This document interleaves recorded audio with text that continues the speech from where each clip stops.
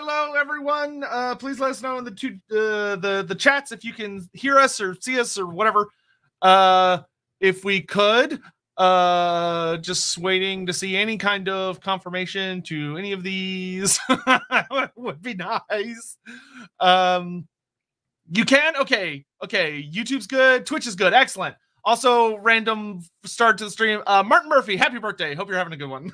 Yeah, happy birthday. And apologies for the slight late start today. It definitely wasn't me because I was playing Minecraft and I lost track of the time.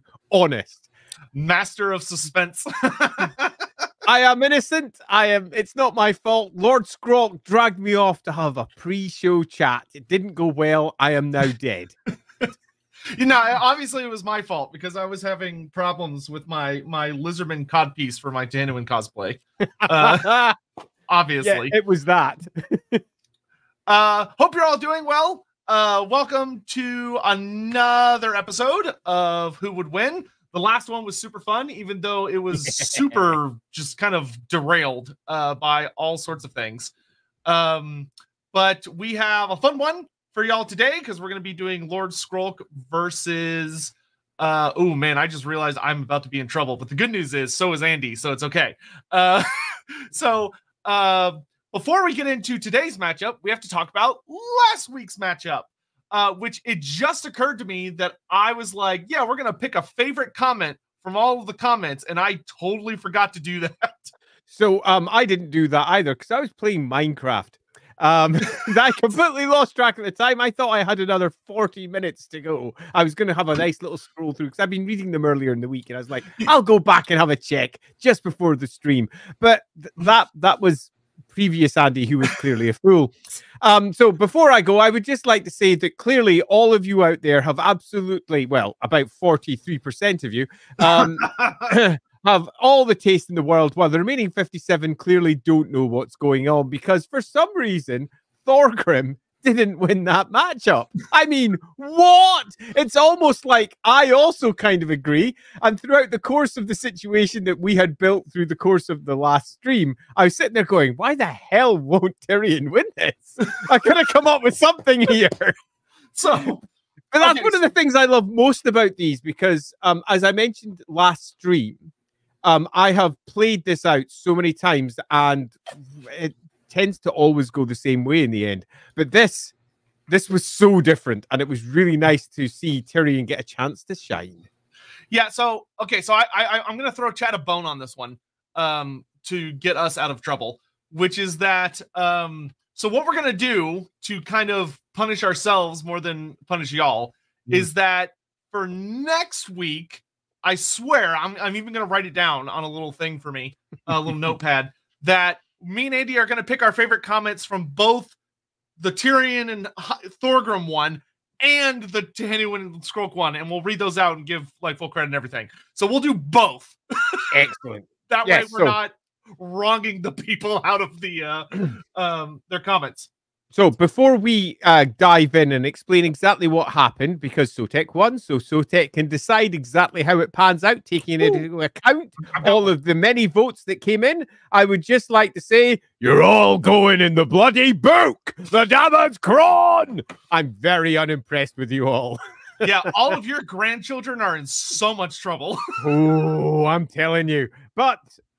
the hunting down of your grandchildren aside, I shall now pass you over to the always marvelous Loremaster of Sotek to show just how Tyrion managed to outkill the king of all the dwarfs. Yes, so here's the way I think that this scenario went down, because the percentages ultimately were very, very close. It was a small gap. So what I think happens is that with so small of a gap that there has to be consequences for what actually goes down, because neither of them was able to pull out just a great win. No, it's a win with problems. So I think what happens is that, like we did throughout the stream, there is a diplomatic meeting between the two that takes place in a tavern somewhere in Altdorf. Much, I'm sure, to the chagrin of Karl Franz, who could see this going wrong in a myriad of ways. But unfortunately for him, they're both too stubborn to listen to what he has to say. The initial conversation between them, with some drinks starting to flow, starts off tense, and unfortunately it kind of only grows more and more tense as the dwarfs are not the easiest to talk to, even with all of the efforts of elven diplomats to use very flowery language, which if anything just infuriates the dwarfs more because they're not just saying things bluntly and to the point. But then when Tyrion gets involved, Tyrion, at first, the conversation might start to go a little well because Tyrion is a very blunt speaker compared to most elves. But it also means that he's far more easily frustrated by what the dwarves are doing and will say as much, which can go off very poorly. But just as things might heat up in the conversation, a part of the floor unexpectedly caves in as poisonous green gas comes wafting up into the tavern, and all hell breaks loose as a decent-sized squad of black-clad Skaven assassins come jumping out. What is their overall mission? Who can say for sure? Are they here for Thorgrim? Are they here for Tyrion? Are they here just to ruin a potential diplomatic meeting? Who can say what is going on in the heads of the insane ratmen? But nonetheless, as the fight breaks out, the dwarfs and the elves, in the grand scheme of things, aren't really in any true danger despite the full efforts of Clan Eshin. These are two of some of the most powerful individuals in the Warhammer world. They know how to handle themselves against some rats. However, Tyrion already has his blood up. He's already furious after hours of listening to people talk, which is not really his forte. He's furious at having to deal with the dwarves, and in his opinion, their deliberate attempts to sabotage a potential alliance at every turn. And the dwarves are also very irritated. But Tyrion, there's something darker about his anger by the time the Skaven show up. And this interruption finally just kind of pushes him over the edge. There's been so much going on back in Ulthuan. Things have already been so tense in his personal life with various schemes and worries that he alone has to shoulder. And he finally just loses it. And he massacres the rats. He goes a little too aggressive. He even unleashes Sunfang, which thankfully doesn't burn down the tavern, but is clearly a foolish move. And in the aftermath of the battle, he has a moment of thinking, well, I saved the dwarves' lives. I got the most kills. Clearly, they should thank me. But when he looks across the room and sees Thorgrim Grudgebearer, the High King of the Dwarves, glowering at him from his throne, what Thorgrim sees is not a heroic warrior who jumped out to save some ambassadorial allies and his own kin. Instead, he sees a petulant, angry child just flailing around without any thoughts for the damage he might cause and being far too aggressive, far too emotional, a typical elf. And looking at this, Thorgrim realizes more than ever there can be no alliance with elves. There's a reason they betrayed them thousands of years ago. And if this is what the best warrior the elves have to offer, clearly it would only take a small number of incidents for another betrayal to happen. He can't trust someone like Tyrion. He's too hot-headed. And with that, while Tyrion did get the most kills and is hailed as a hero by people that witnessed the battle, the elves and the dwarfs, who are very politically minded, and the spy of Karl Franz, who was watching in on the tavern, both walk away knowing this did not go well. Love it. Nice end. And I think it's a fair representation of how it all panned out. For all I was dissing the vote because it didn't go my way, no other reason. I honestly think that this is certainly the correct outcome for this, which is they are both exceedingly powerful characters, and one of them is, out of the two, hot-headed. The other one is filled with hatred and anger, but also knows, because he has an extraordinary will, how to control himself. He's a dwarf. The elves, by comparison, are like the ever-eternal teenagers that they are, and tend to respond not necessarily in the best way given the circumstances. And as we see here, poor old Tyrion, for all he may have won this individual tiny battle, he has lost the overall diplomatic war. Yep. And fun, just random fact, for any of y'all that are curious what Thorgrim is like in these situations, if you go read the book Thorgrim, which is more of a novella, it actually has a really good and hilarious showcase of what Thorgrim is like when there's like a full wall coming at him, with Gorfang Rocket, Thorgrim just sits there and is like, no, we are not in a hurry. They will come to us because the orcs are impatient and they're fools. We have like a stalwart position. We will hold the line. Whereas Belagar is like practically frothing at the mouth, wanting to get into the fight. And Thorgrim keeps like tutting at him and being like, you're so impatient. Like, just wait. There's no reason to do this. Like, and it's a fascinating dynamic of just how slow and steady wins the race. Thorgrim is. Yeah. Agreed completely. All right, let's get caught up on Super Chats and stuff, and then we'll hop into this week's goodies. Oh, I'm looking forward to this week. It's going to be a fun one. Yes, it is. Okay, so we've got I like your image there of Soul Eater mixed with like, oh my god, looks like Carl. Anyway, hi guys, just wanted to let you know how much that I wouldn't like Warhammer quite as much as I do without your streams. Also, Andy, you've inspired me in my own writing for my D&D campaigns. Delighted to hear that, and I do hope that you move from D&D over to Warhammer at some point, or indeed any other game that I've been involved with, because, hey! Andy, can you confirm that Skrolk was recently seen having a pump with Gelt in a back alley? I sadly cannot confirm that one way or the other, but if it's true... Of course Gelt would. Of course Gelt would. Let's try this again for Andy. Huani Axtaxa, Zeka Zeka Zeka, Sili Sotek, Gakgar, Shakota, Shilikankani Ka, which for anyone that doesn't recognize that, that is that's the chorus from the Tedoecho versus Lord Skrolk rap battle on YouTube. Epic rap battles of Warhammer. Which that one gets so many bonus points from me because of the sheer amount of Saurian in it. But Sotek, you're holding the plaque wrong. Total War has it the right way. No. Not listen. Oh fuck. According to Total War, if that's true, Tehenhauin must have the most powerful, like these muscles right here must be just the most powerful part of his body as he's holding up an entire like stone plaque with just his fingers. Like, good God. The Hobby Squire, who's gonna win? A blind, stinky rat zealot or a vat-grown lizard zealot? You're not wrong. I mean, not unfair, Hobby Squire, not unfair.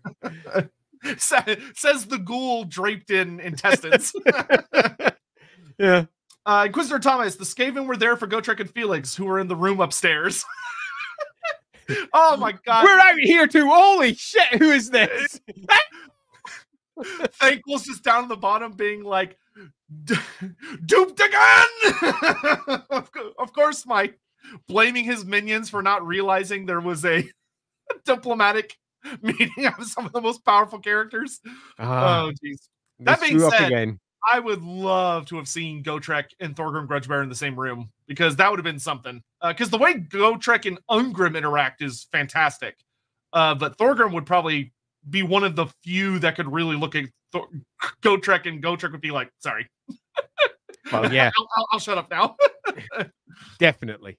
Have these two ever faced off in the lore? They fight distantly during the end time. So their armies fight one another, but they themselves do not ever come face to face. Which is just wrong. Yeah, Lord Skrolk ends up doing... I mean, Lord Skrolk ends up facing off with Krokgar, and it does not go well for Lord Skrolk. Though he does kill Grimlock, which was super sad. Still loading. Good evening, gentlemen. Unless you're a Skaven fan. Good evening, gentlemen. I jumped for joy when I heard the announcement of the third host of Lorebeards, Krim Gelto. Oh god, it's an amalgamation. It's just like... gross. A frog with a big mask on. Yeah, just a frog with a gold mask. So you're saying Tehenhauin has weak arms? I just think that Tehenhauin should be a little more observant of the laws of physics. God forbid. I think it basically just shows how this battle's going to turn out. He's just a little.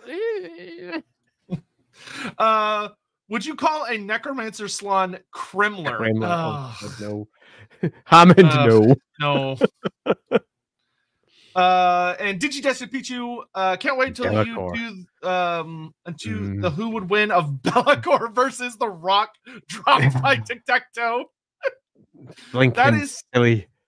like Battle reports. I know that's probably by no means even remotely close to considerable to canon, but it would be the funniest way for Be'lakor to have died in all of the millennia of his existence is Tic-Tac-Toe dropped a rock on him. Like, that would just be so good. But yeah, it would certainly be a way to go, huh? So are we ready for this mighty matchup? I think we are. So we're going to take what we did last week and we flip it. So for this week, we start with Andy for the intro for Lord Skrolk. Then we go to me.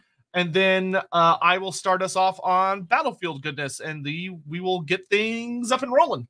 Right. So before I get started, we have a few things to say. This is going to be probably the first of our matchups where we have a proper... I'm going to state it straight out right from the beginning before I start taking up a more partisan position. Lord Skrolk is so much harder than Tehenhauin. So part of this process is going to be you building and choosing an interesting setup to bring the two together. And when we first pitched this idea and we were discussing it between ourselves, how we would change how the who would win battles pitched out there, your interference, shall we say, your contributions to this are what make the matches much more fun. Taking everything Skrolk has and taking everything that Tehenhauin has and pitching them together is far more equal than simply having them in a toe-to-toe scrap. I mean, he's literally, in the Warhammer game alone, double the points of Tehenhauin. He will eat him for breakfast. He has double the attacks. He's got 2 more points. That's why we put Tehenhauin on the Legion of the Gods. And we are going to have to do something to balance this one out. Now, I know I shouldn't be saying this because I'm taking up Lord Skrolk's position, and I should definitely not be making any suggestions to any of you out there to balance it up. In fact, I should be saying the exact opposite. But before we begin, I would like to say that if you're out there casting your vote or coming up with some clever ideas for how these two could get together, I would strongly recommend that you do something that makes for an interesting story or really does pitch them together in a way that lets me win. So everything I just said, ignore all of that because Lord Skrolk, he's going to win today. Sure he is. Just sure like I won the last 2 times in my heart, if nothing else. Keep taking your copium. Is there anything you'd like to say before I give a quick intro to good old Lord Skrolk? No, I think we're good to go. All right. Who is Lord Skrolk?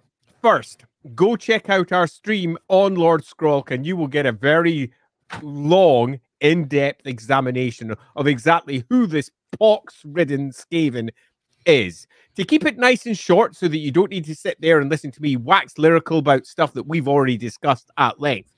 Lord Skrolk is arguably one of the oldest, most powerful Skaven out there. Now, we pitched him as someone who had failed during the 1100s Imperial calendar to wipe out all of the Empire and had thus, from that point forwards, purposefully chosen not to lead Clan Pestilence, to step down and never become Nurglitch himself. That doesn't really matter. Put all of that aside. What we have is a centuries, perhaps millennia old Skaven who is pretty much the embodiment of everything that is Clan's Pestilence. He is a disease walking. He is rotten to his core. He causes terror in anything that sees him, and anything living that comes close to him simply dies. Plants fade and wither wherever he walks. Entire trees collapse. He carries with him the good old Liber Bubonicus. It's Liber Bubonicus he has, isn't it? I always forget the name Bubonicus just to make sure I don't get... I always get caught up with my good old Chaos Bubonicus. Liber Bubonicus, containing pretty much every nasty pestilent detail spell you ever require. And of course, he has his Rod of Corruption, a mighty flail that kills anything it touches. Quite literally. Yeah, it's what I call it too. A flail that, should it strike you, just so you understand how it works, toughness tester, you die. This is where it's really bad for poor old Tehenhauin, because he's not tough. at all, bless his soul. And Skrolk also is frenzied because he is out of his head. He's a plague priest, so his good old normal 4 attacks in Warhammer are doubled to 8. That means that he attacks and he attacks and he attacks and he attacks. That's not how frenzy works. Oh, yes, it does. Whoosh, whoosh, whoosh. He completely is +1 attack. That's what it was now. It used to be double. And when the 8th edition was in, it was double. No, in 6th edition, it was +1. We're not in 6th edition. 6th, 7th, and 8th edition, it was +1 attack. Watch it go. Oh, so there's our frenzy go. And yeah, he lays waste to everything that he gets his hands on. Cut a long story short, he's an incredibly tough, incredibly ancient leader of Clan Pestilence, one of their primary plague priests, and he carries weapons that are laden through not just with disease, but everything that corrupts and destroys in the world. He has a book filled with spells, not just from the Skaven, but from Chaos as well, and he has a weapon that is so corrupt that anything it touches dies, and that's anything. It doesn't matter what you are. It doesn't count as plague. It doesn't count as poison. It doesn't count as anything other than corruption, and you die. So that's a brief intro to good old Skrolk. There you go. So for those who don't know Tehenhauin, who just like Lord Skrolk, we have a very in-depth Lorebeards episode about where we talk about how we're dealing with an entity who quite literally brought fundamental change to the lizardmen as a species, someone who was so intrinsically linked with a divine force that he was able to bring about the manifestation of an actual god into the material plane, at least for a time. Although he only uses the lore of beasts, it would probably have been more realistic if Games Workshop was thinking more carefully about their own background to have had him been a lore of light wizard. Yeah. But, you know, we'll stick with beasts. And is a character who has a bizarre amount of knowledge, truly showing that he is divinely backed up by a force that the Old Ones themselves stood behind, knowing many of the secrets of the Old Ones, knowing how to use many of their ancient technology that had been lost to all of the other lizardmen, to the point that he was even able to go into a room full of all of the Slann and have a conversation with them to the point that he convinced them to change their minds on something, which is absolutely bonkers. He is an extremely powerful wizard in his own right. Every time that he shows up and is unleashing sorceries, he's nigh unstoppable. Granted, he's only going up against Skaven wizards, which are not quite the same as... They're both third-level wizards. Yes, they are, which is funny. Yeah, their lore translated to their tabletop rules is funny, because they're both level 3, which is actually really unique for special characters. It is, because they're normally 4s or a bit low. Yeah, it's like 4, 2, or 1. Generally speaking, but 3, I think they're like the only level 3 wizards in the game, or close to it. Possibly, but yeah. As far as what he brings into battle, Tehenhauin is always running around the Blade of the Serpent's Tongue, which was a special weapon that was the history behind it is quite interesting in that it was forged in Chakwa and given some form of divine venom where it poisons everything, it stabs and stuff like that. But what's interesting about it is that it was forged probably before Tehenhauin was spawned, because after Tehenhauin, was spawned, it wasn't that long before the city itself fell, and he led a grand exodus out of the city, which means it was something that was likely created by skinks who were made for that purpose, even though they didn't know what the blade would do later on. So he has this blade that makes him incredibly ferocious. He attacks with a serpentine grace, is what it's often described as, where he's kind of like that system, if you ever watch snakes, where they kind of snap forward very fast, and their goal is just to inject you with some venom. That is Tehenhauin's preferred attack style. And when he's on the attack, he gets even stronger because the blade quite literally empowers him further. He also has the Plaque of Sotek, which across editions kind of got fused together with his armor, because his armor used to be a different thing, where he has reasonably heavy armor combined with his scaly skin, because he's got those gold plates, which interestingly are not actual gold in most versions of the story, but they are instead the hide of a divine serpent that is, I guess, just looks like gold because it's so like hard, or maybe it's been like plated with gold to make it more durable. I don't know. They never explained that in the story. But it is divinely protected. Allows him to have a ward save, so it turns aside blows that should hit him and protects him from threats that would kill most things. and also provides him with a surprising amount of armor. He is much tougher and much stronger than skinks, quite frankly, have any right to be, being more on par with a Saurus when it comes to his strength and toughness as opposed to a regular skink. And of course, he's red-crested, which means he's incredibly aggressive. He's aggressive on the charge. He gets like all sorts of bonus attacks and bonus damage. He also has the red crest immunity to poisons, toxins, and plagues. To the point that anything from Clan Pestilence, when Tehenhauin was introduced, only affects Tehenhauin on a 6 instead of any other lower dice roll. And that included when he went up against the likes of the original Lord Nurglich. But other than that, when he's running around, he always has a carpet of serpents following him around that bite and people with poisonous attacks. And if he's not on the ground, he's on an engine of the gods, which he was responsible for digging out of the forest. Which, of course, would mean he would be on a big old fucking stegodon. But we will deal with that when we get into, like, the scope of the battles and whether or not that'll even matter. So, those are our introductions. We hope you're all excited. Let's get into Battlefield. Unless there's anything you need to bring up before we do that. No, I think we're quite happy. I think it's also worth noting that good old Skrolk is a blind rat. Absolutely blind. His eyes rotted away and just melted from his face. Yet, for all he's blind, he could still pluck a fly from the air, just like that, if, of course, any fly could survive getting close to him, which they can't, because anything that gets close to him just dies. But yeah, I love the idea terror aside. I like the idea that he makes that claim, knowing that no fly will get close enough, so he doesn't have to prove it. Can anything get close enough? Yeah, quite. Be'lakor is a greater demon dead by a rock. That's some Wile E. Coyote shit. Well, he's a demon prince, which, if anything, is even scarier. Yeah. Yeah, much worse than a greater demon. To be fair, though, it was a lot of rocks. It wasn't just Tic-Tac-Toe's rock. I think it was like a group of like 5 or 6 pterodons with Tic-Tac-Toe. That's a lot of strength 4 auto hits. But it was a rubbish way to go. Yeah. Lady Elise Duchard is also a level 3 wizard. Yeah, but she's old world, which is... Yeah, that's old world. That's different. Old world has different... I don't know if dynamic is the right word, but it's like a different setting. It's important, but it's different. All right, so Battlefield.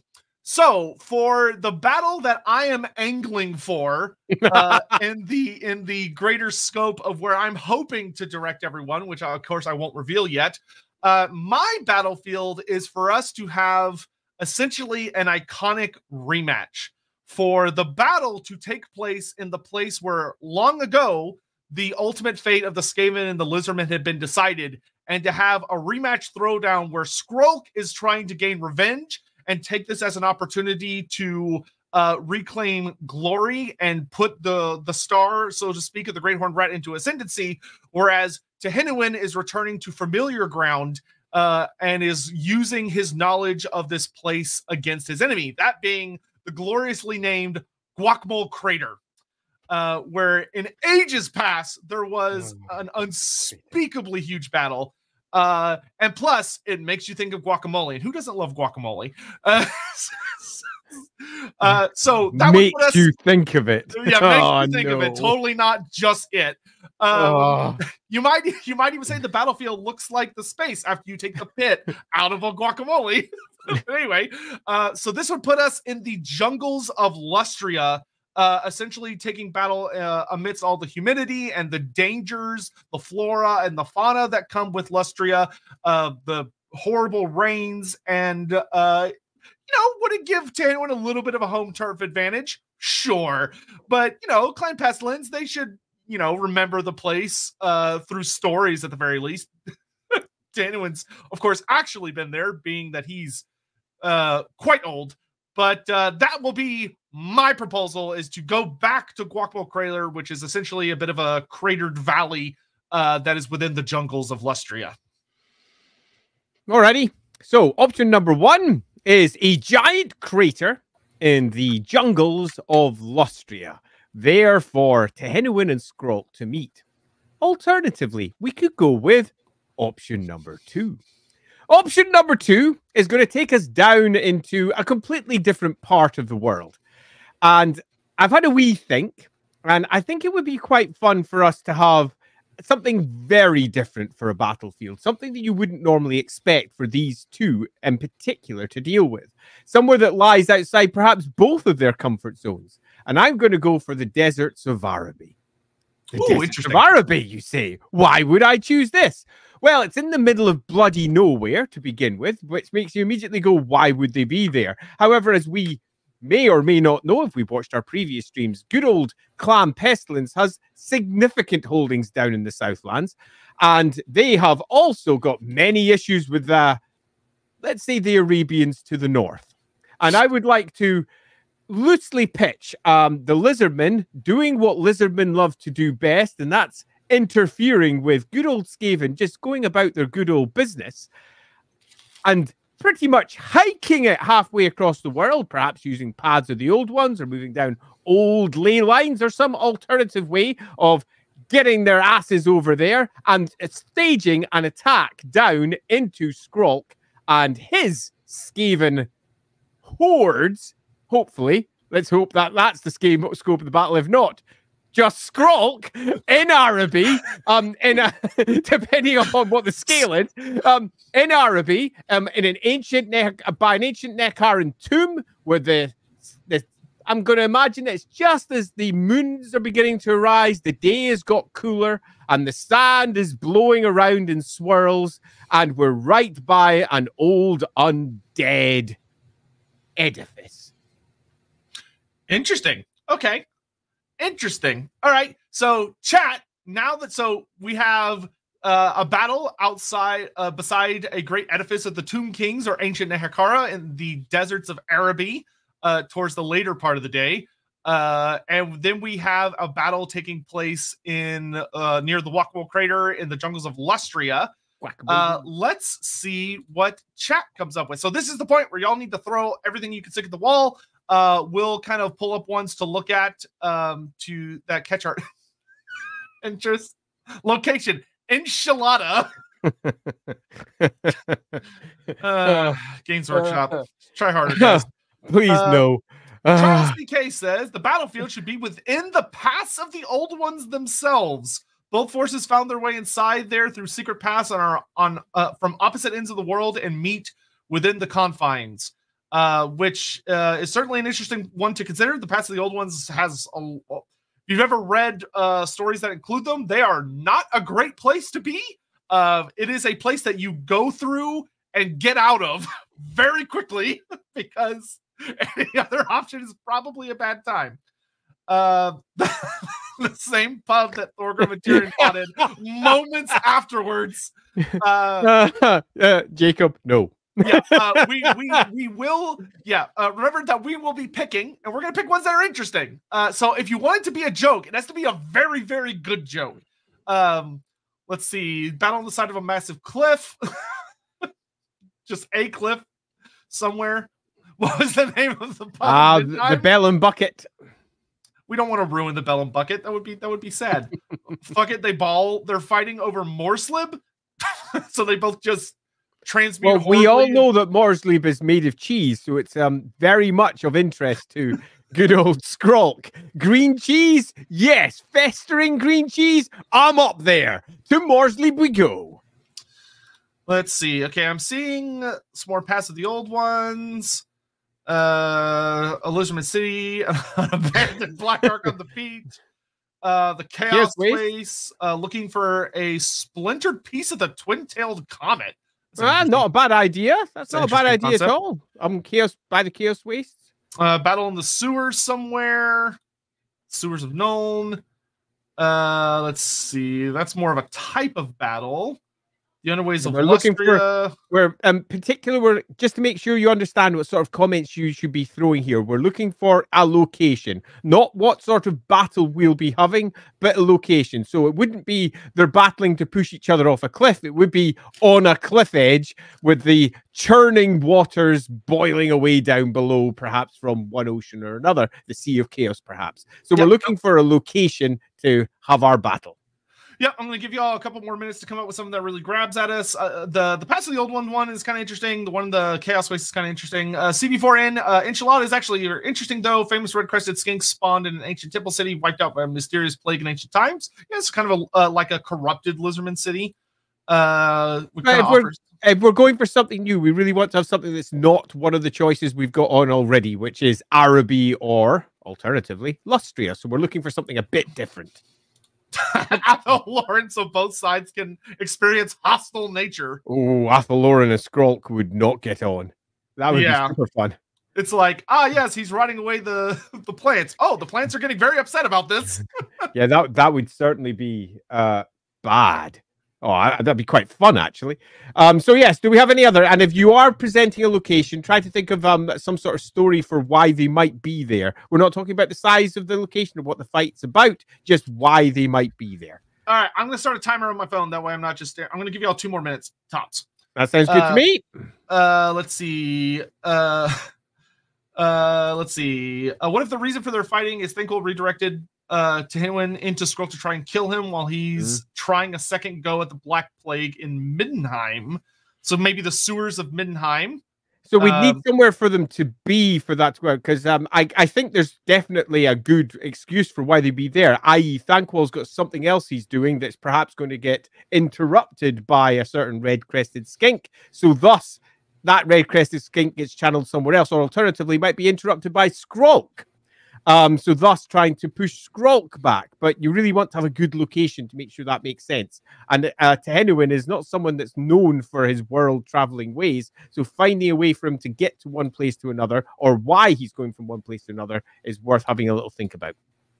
A battle taking place among the feral lands of the Dragon Isles, as both have... You know, Dragon Isles, like them. Brought there for different reasons. Let's see. How about the blasted waste near the southern pole? So someone kind of brought that up earlier, so we kind of have that floating in our brains. It should take place in the Maelstrom, where a lost plaque of the old ones has washed up, along with great amalgamations of warpstone drawn in from the oceans. Let's see. They both show up in Weijin. How did they get to the floating city? Who knows? but they're up there. All right. I think last time I picked, so I'm going to let Andy pick from all the ones he's heard, because time's up. Right. So yeah, having a good look through all those, and I'm definitely not going to be pulling on, for example, yet another N, just to make sure we're super clear here. Yeah, no repeats, guys. No repeats. We had an N last time, so we're looking for something quite different. There's been a couple of suggestions for Chaos Waste, both north or south. I think there's definitely something in that, particularly given that the Chaos Waste were created effectively by the old ones. So there's definitely reasons for the Lizardmen to potentially be investigating or wanting to go there. And there's also potentially reasons for Skrolk to go there too, because of the Warpstone. And if we are talking Warpstone, I think the southern pole makes far more sense than the northern, given that we know that the southern pole is absolutely laid, well, it's laid waste by Warpstone, and there's still large chunks of it down there, something that Skaven are particularly interested, as we all know. So I think pitching ourselves down in the southern Chaos Wastes is a really unexpected choice, and I quite like it because it's different. So we have ourselves as our 3 choices. Number 1, we have home turf for the Lizardmen. The guacamole, because I'm not calling it anything else. Crater. Guacamole sounds way less dumb. It really does. But our guacamole, I say you shouldn't vote for this one because it is so freaking dumb. But if you like freaking dumb, go for it. That's number 1. That gives us a Lizardman home advantage. The next option is in the deserts of Araby, where neither side truly have an advantage.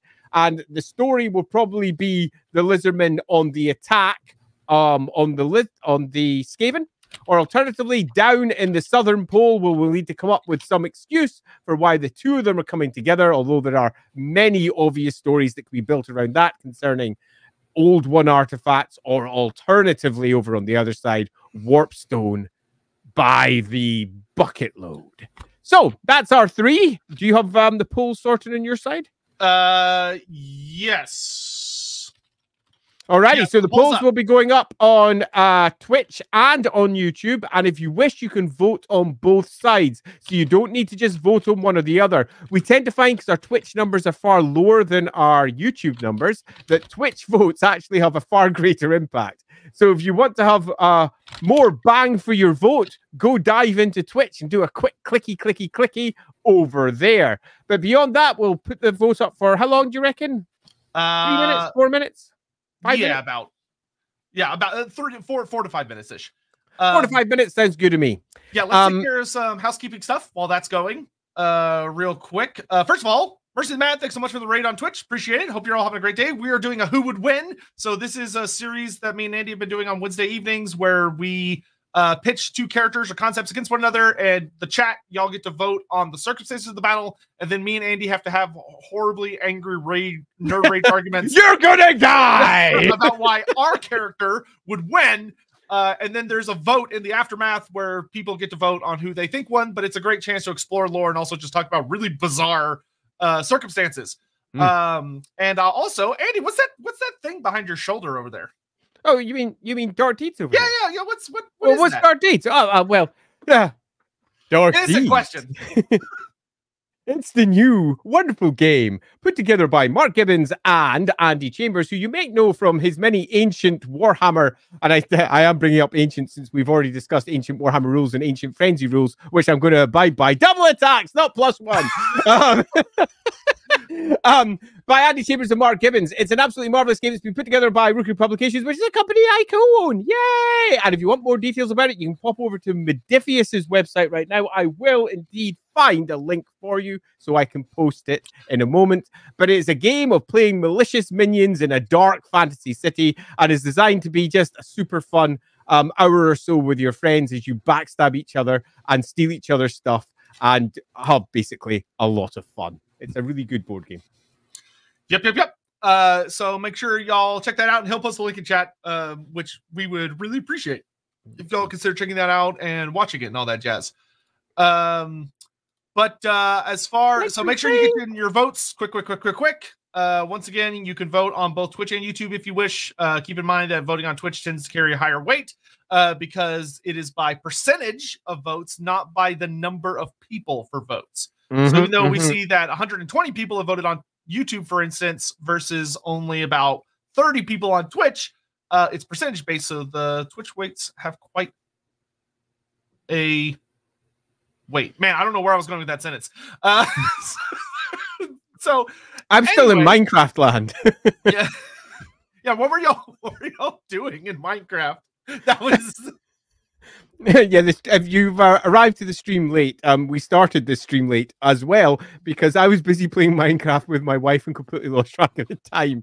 It's rather embarrassing to admit, but we were just busy building. I was building, just to show how much of a geek I am, I was building a gigantic temple to Ulrich because why not?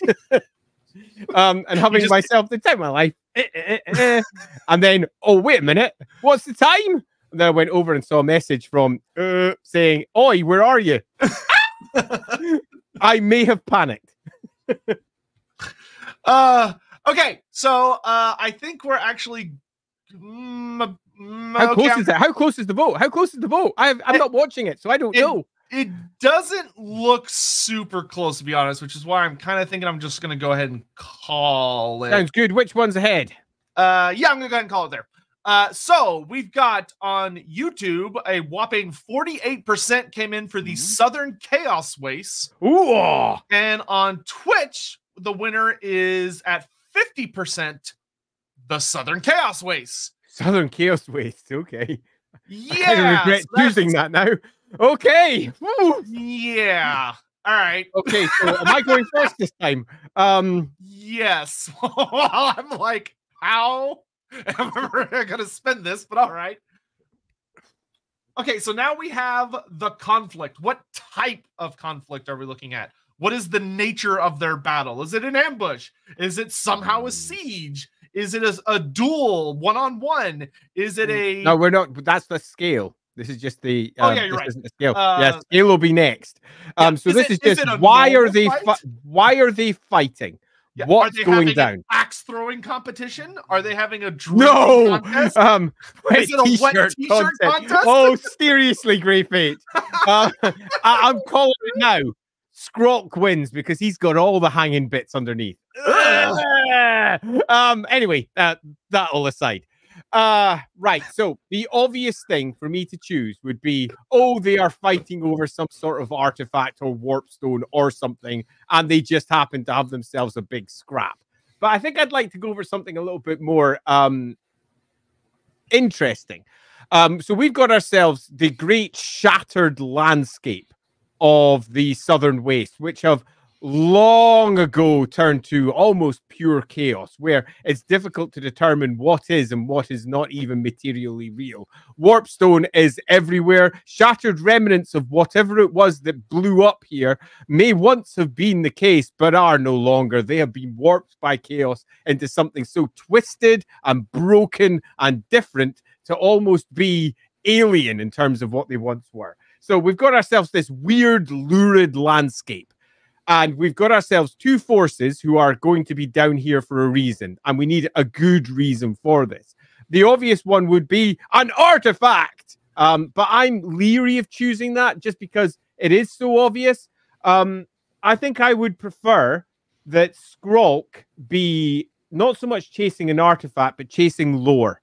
Because we all know that Skrolk is fascinated by, and indeed almost driven by, his need to determine the every last detail and fact about disease. And the idea of having some of this lore hidden away in what is effectively the realm of chaos, down by perhaps somewhere that is massively infested by Nurgle, seems exceedingly likely. And indeed, the Liber Bubonicus itself was taken in very much these circumstances. So I like the idea that he is in pursuit of lore that the old ones themselves would be scared of. And good old Slan have sent Tehenhauin, or Tehenhauin himself has come because of visions, whatever it may be. They are both, after all, prophets of their god. And he is here seeking out what will be the end of the Lizardmen. He is seeking out the plague of all plagues that will destroy them forever. And obviously, the Lizardmen cannot allow that to happen. So my idea is a three-way fight. Oh, okay, interesting. We have ourselves a three-way fight between Nurgle and Skaven and Lizardmen. And none of them are on each other's side. Okay. So whether through the scale of the battle, because the scale of the battle is where we decide often the tiny minutiae, how exactly does the story unfold? Whether that the scale of the battle is tight, and it's just they're finally about to arrive there and all three parties are intermingled attempting to stop it, whether it's a far grander scale and the Skaven is swept into the Nurgle forces and the Lizardmen try to take advantage of this, that's to be decided. But for me, it's a three-way fight in the Chaos Waste to the south. All right. Okay. So my proposal is that Tehenhauin and Skrolk share something very deeply in common, something that has brought them down across the ocean, one from the Southlands, one from Lustria. They have crossed through the warp storm, the warp hurricanes, and all the horrible things that the elves on their little islands are so keen to protect the rest of the world from. And the two have braved what is honestly probably one of the most horrible places in the world, because there's nothing there to try and hold back the awfulness. It has complete reign. Even the Northern Chaos Waste at least has some humans and dark elves and other things moseying about trying to keep things tamped down a little bit. But here, it is truly hell on earth. But the thing that has brought the two of them here is that they're here for gods. Because at the end of the day, the Southern Chaos Wastes have so much warpstone, and it's so close to where the fabric of reality is shearing away, that this is the footstep to the domain of the gods. And the two of them have come here because, due to prophecy or discovery or scientific advancement or whatever, they have discovered, they think, a potential way to take advantage of how thin the veil has gotten to either make contact with or potentially even bring a piece of their god into the material plane and cause absolute havoc. With Tehenhauin coming here to once again try and repeat his success of summoning Sotek into the material world to devour the enemies of the Lizardmen. Meanwhile, Lord Skrolk has arrived to call upon the Great Horned Rat, and who has also successfully been summoned into the material plane before, in order to learn all of the truest secrets of the most dastardly of plagues, so that he can bring about the end of all things, the ruination of the world, so that they can inherit. Now, the nature of their duel is that because they're here for how magically powerful the environment is, how charged it is, this is not a place where you can have a typical fight. Not really. Bringing armies here is tantamount to suicide in many ways, because you're going to draw attention to yourself. And also just getting your armies... Careful not to hit on scale. True. Careful. Instead of relying on a battle with swords, instead of relying on a battle with regular weapons, it instead ends up being a duel of magic, because the whole place is saturated with sorcery. So what we're going to have here is a magical duel with the full might of the Skaven and Lizardman forces trying to use, basically on a continent that in and of itself is an arcane fulcrum, unleashing their sorcery against one another to claim dominance. Okay, so we have ourselves option number 1, which is a 3-way battle. Option number 2, a magical duel. What is option number 3? That lies with you. So do make some comments. How could you see these two forces meeting? And what sort of battle do you think that they could have down in the Southern Chaos Wastes? The choice is quite literally yours. Tap it out. Drop in some comments and we'll bring them up and we will choose one of them. We'll pop up another vote to determine what kind of battle we will have. Yep. Salinger suggests a theological debate between Lord Skrolk and Tehenhauin, presumably with translators, between them on the natural. You just hear like just a serpent. It's just a human going, what is happening? Tehenhauin visiting his old buddy Oxiodal with Skrolk following. I don't think Oxiodal will be happy to see either of them, to be totally honest with you guys.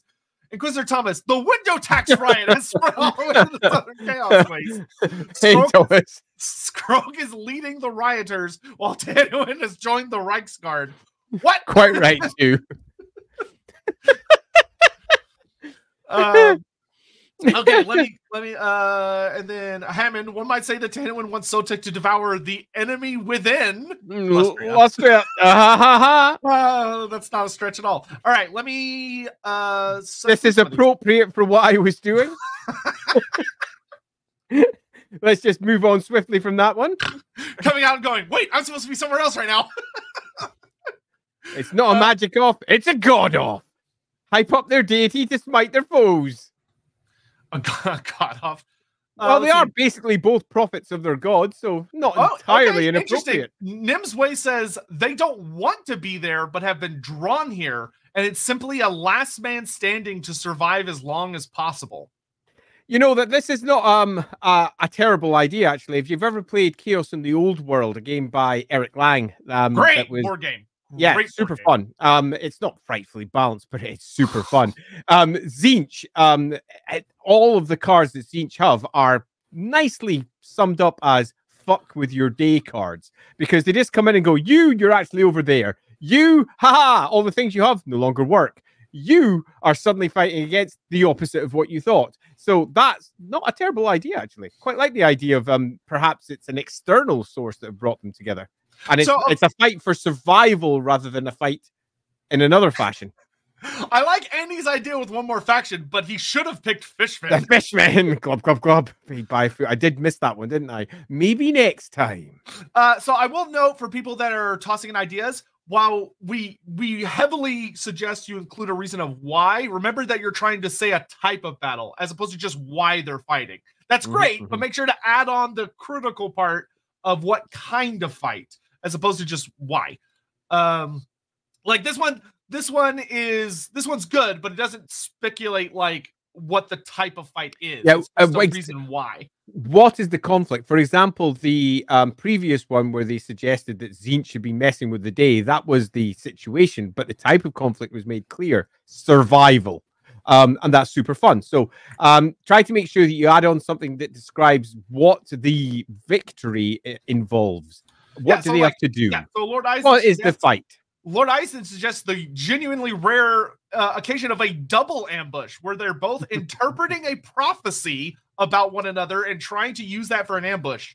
That would be a genuine clusterfuck of a situation. But like, that is something that's probably actually happened within Warhammer Fantasy, which is cool. Yeah, agreed. Let's see if any ones jump out at me. The amount of people trying to throw Thanquol into the mix. No, there's Tzeentch's tricky one there.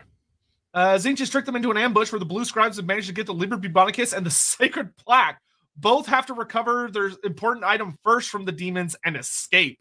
That's a very interesting concept. That's a nice clear battle and a nice clear victory condition. Thanks very much for that one, Stambu. Yeah, that is not bad. Let's see. Both have shipwrecked and are stranded. First one to get out. I feel like that kind of falls under survival. Okay, so it seems like Chad is kind of landed between survival or essentially kind of loot. Those are both really good. Both our heroes both are attempting to capture or slay a rare Southern Chaos Waste Penguin Beastman. Yeah, I'm well up for that. Truly the most dastardly species.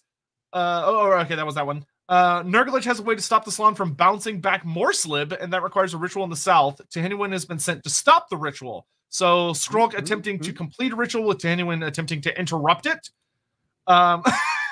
They engage in a Warhammer Fantasy tabletop battle. With old rules for my double attacks with Frenzy, of course. No, we're not going back to, like, I don't know, 5th edition. I'm 4th. I have fond memories. I have fond memories of using Skrolk in 4th edition. I probably wasn't even in elementary school yet. My bad. Yeah, where I had my painted Skrolk mincing everyone with his mighty rod of corruption. Take that any way you want. Right, so I wish Frenzy was double attacks. That'd be amazing for my Minotaur build. It used to be, and it was freaking awesome. Let's see. A siege versus Skrolk in a makeshift camp as he's trying to subdue a greater demon of Nurgle. Tehenhauin is there to try and stop him before he succeeds. All right, so I think, okay, read all these. Actually, genuinely some really good ideas here. Like, I think I saw 3 or 4 that jumped out at me, but we can only pick one. We can. So I'm going to narrow it down to 2, and I'm going to flip a coin, because I got these little, like, Aztec coins that are... Who doesn't like that idea? Themed. So what 2 do you like? Strip poker. No. No one wants to see it. Also, Tehenhauin's got like 1 article of clothing. He can only lose 1 hand.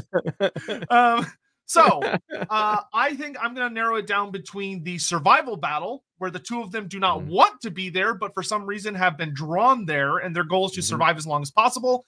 And the second one, I really like the idea that Tzeentch, or the Blue Scribes, has stolen the most important lore artifact from both of them.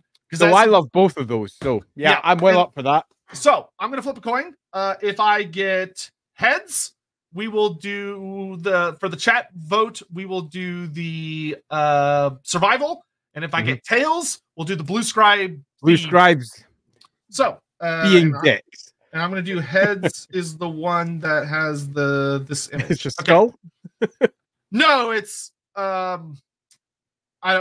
it's hard to describe, actually. I'm just going to flip it. I got... The fact you have to think is not a good sign. Sorry, I got tails. So it's Blue Scribes. Blue Scribes. So the Blue Scribes have somehow managed to make off with the Liber Bubonicus and the Sacred Plaque, leaving both of our, let's say, heroes without their most famous of artifacts, both of whom are looking to try and recover it from those demons. The question is, can they do so? So that would be the 3rd of our 3 battles. So that's going to be basically a find and kill. Retrieve battle. Let's say Retrieve. Find and retrieve. Find and retrieve. Because presumably whoever successfully retrieves could make away with both of them. Yeah, quite interesting. That could be super fun. Probably just to destroy the other one, but still, would be pretty debilitating. So that gives us 3 choices. We have ourselves a 3-way battle where we have the 2 forces you expect plus chaos as a part of that process. Do you want it to just be chaos, or do you want it to be Nurgle chaos? I think Nurgle, that'd be good. Okay. Cool. Just because it's fun, and who doesn't like a bit of demonic Nurgle? I mean, then thematically makes sense, doesn't it? That means we can also pull in one of the chat's suggestions of perhaps a greater demon of Nurgle being captured or being somehow subdued by Skrolk, and the Nurgle forces coming in to try and free it, for example. So we can get a nice mixture of the chat stuff in if we do that one. And then artifact retrieval race. From Blue Scribes. Have you got your one in as well? Yes. Excellent. Now I just gotta copy all of those and put them over here, and then we will start. And I'm gonna give you all 3 minutes on the. Oh, okay. Someone already got it going. Okay, cool. In which case, wait, why is it upset? Start. Why can't I start? Oh, I think I've used too many. We'll just do that. Why is it not like this? There we go. I had too many characters in one of the things. All right. So while that's going, the poll's up. So go vote, go vote, go vote, go vote, go vote, go vote, go vote, go vote, go vote. So it's the 3-way battle, the magic battle, so like spells and stuff being flung everywhere, and the artifact retrieval race, which would introduce a whole bunch of other things we'd have to consider. While we're doing that, just a couple of more little housekeeping things, because these provide almost nice little commercial breaks. Commercial break. If you haven't yet already, make sure that, if you're here, follow and subscribe, whatever. But also be sure to go check out the Lawhammer channel. I actually could happily say I am finally caught up on the Lawhammer series. It ended on a hell of a doozy. That is like hilariously relevant to the new book coming out for AOS this weekend, with which Moray I would just like to say is entirely coincidental. 100% coincidental. We made this that show at this point. we made this character about a year and a half ago. Long before Age of Sigmar had come up with a character that's not just slightly similar, that is scarily similar, but we're all drawing from the same sources, so it's not a surprise, but it was quite the episode. Yep. But it's an excellent series. I genuinely cannot recommend it enough, especially if you're a big lore buff. Obviously, there are a lot of things that kind of go into what you could call the Lawhammer universe, where there are specific things that are changed around, but that's also the beauty of Warhammer in general, is that you get to see people's unique takes, and it is an excellent. I'm really wanting to kind of probably do streams where we just kind of do a watch through. So if that's something that kind of interests you and you're like, I would like to watch this, but I need more context, you might want to show up to those. Those could be kind of fun, because there are reasons I want to go back to the beginning and kind of do a rewatch through, because there's a lot of things that have happened that make you go, wait, is this wait a minute? Yeah.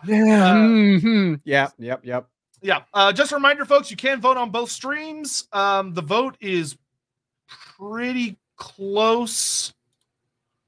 So make sure you check those out. So especially if you're like, oh, mine is losing on this one, maybe I could go check this other one and I could win there. Then that is totally a thing you could do. And that's actually looking like that is going to happen, because 2 different ones are winning this time. Oh, I'm very excited. Do you like to hear that? The only other things, y'all got anything coming up on Rookery this week? Yeah, I'm going to be streaming this Saturday at 7 p.m. UK. We've yet to. Last week we did a pretty good stream. It went down really, really well about learning long-term campaigns and how to do them in role-playing games. It's a really good one. I do recommend going back. There wasn't just some hints or tips for that in that one. There was a shed load. And we got a lot of comments throughout the course of that. It was one of our most watched streams in a while. So we're going to do another similar one this weekend about role-playing. So that's going to be at 7 p.m. UK time this Saturday. And again, just to make sure, if you do want to come and watch Lawhammer live, that is on Fridays at 7 p.m. UK time over on Lawhammering Twitch. Yep, and I will note that the Rookery Publications YouTube channel has a lot of amazing videos to watch if you're into role-playing or just writing and stuff like that, to the point that I actually recommended it to a group I know that is running D&D for like therapy stuff, and they've been telling me they've got a lot of really fantastic, useful information out of that because they're running D&D for therapy for children, and it's going really well. Lovely. So time is up. All right, how'd the vote go? How'd the vote go? How'd the vote go? I want to know. So, on YouTube, the three-way battle with the Demons of Nurgle is at 48%. Wow, with the 48. With the artifact retrieval race only at 39%, so only 9% behind. Meanwhile, on Twitch, Nurgle, Skaven, and Rats came in at 41%, knocking them up to a whopping 89. 89. But Reclaim the Artifacts came sweeping in at 52%, knocking them up to 91. Oh, that was close. So it is a 2 percentage point difference, but Reclaim the Artifacts has won. All right, so we have lost our artifacts, and the blue scribes are whisking them down towards the southern pole, and we have taken up pursuit. I love that shit. Yeah, so the next question really fuck with both characters. How big or small is this battle? This is the last of our three choices. Obviously, we're both going to pitch one version of what this battle could be, and then we're going to pass it over to you to come up with a third option. And I do believe you're first this time. I am first this time. So, in light of this change, which dramatically alters everything I had been thinking up until that moment, a sacred plaque has been stolen from the Lizardmen, and an incredibly potent sacred book has been stolen from a greater clan of the Skaven. These would be horrifically dramatic events. This would not be a small affair. This would not be we're going to send like a little attack squad. No, we're sending legions. So I am thinking that this is actually going to be an immense scale conflict we're talking thousands of Lizardmen and tens of thousands of Skaven to keep things appropriately even for the respective races. Because if you put equal amounts of Skaven versus equal amounts of Lizardmen, it's not going to go well for the Skaven. But ultimately, while I think there's going to be a lot of fighting between those forces as they're naturally drawn to one another and start fighting, the goal is to punch through the defenses that the blue scribes have erected around them to whatever library they've managed to take these artifacts back to. And for the heroic squad. So I guess, actually, interestingly, I guess I would edit it to the only thing that really matters being the group that punches through to get to the big library at the end. The battle's changing as we go. Yes, because when I think about it, I don't think those big hordes would actually get past fighting amongst each other and fighting the demons, which would technically fall into the three-way battle. When it comes to the actual library itself, I think what you would see would be Tehenhauin leading a squad of monstrous things. Like, he's up on an engine of the gods, furious. Of course he is. With basically a arrow point of stegodons just punching its way through, while Lord Skrolk is going to be basically honor guard, would be the way that I would put it. The character in their honor guard, where Skrolk is probably going to have much more in the way of numbers, but we're talking about the most fervent and feverish of plague monks and plague censer bearers, and Tehenhauin with only the most elite of his red-crested skinks and several stegodons. Yeah, nah, that doesn't sound like fun. No, I think I think we just go for fun. I think we just go for super fun, right? So we've got ourselves a big potential conflict here, because actually I kind of agree that this would be an event of some significance for both parties. A sacred plaque getting lost is never a good start. Equally, losing the Liber Bubonicus, losing that core central text to Clan Pestilence, that's going to cause an immediate reaction. Now, the question is how big. I quite like the idea of a big reaction. I quite like the idea of perhaps a swift force being organized to resolve this, skitter-leaping their way halfway across the world to try and resolve the loss of this great sacred artifact. Definitely, they both have gods on their side who are going to be pointing in the correct direction. They both have enormous quantities of troops at their disposal because of their requisite positions. It makes sense that they would be going there. However, I think that when it comes down to it, what we really want is the ultimate in epic battles, and that's the pair of them facing off the blue scribes in the middle. What I want to see is a representation of this battle with just character versus the blue scribes, not a three-way battle. Okay, because the blue scribes are doing nothing more than trying to protect themselves.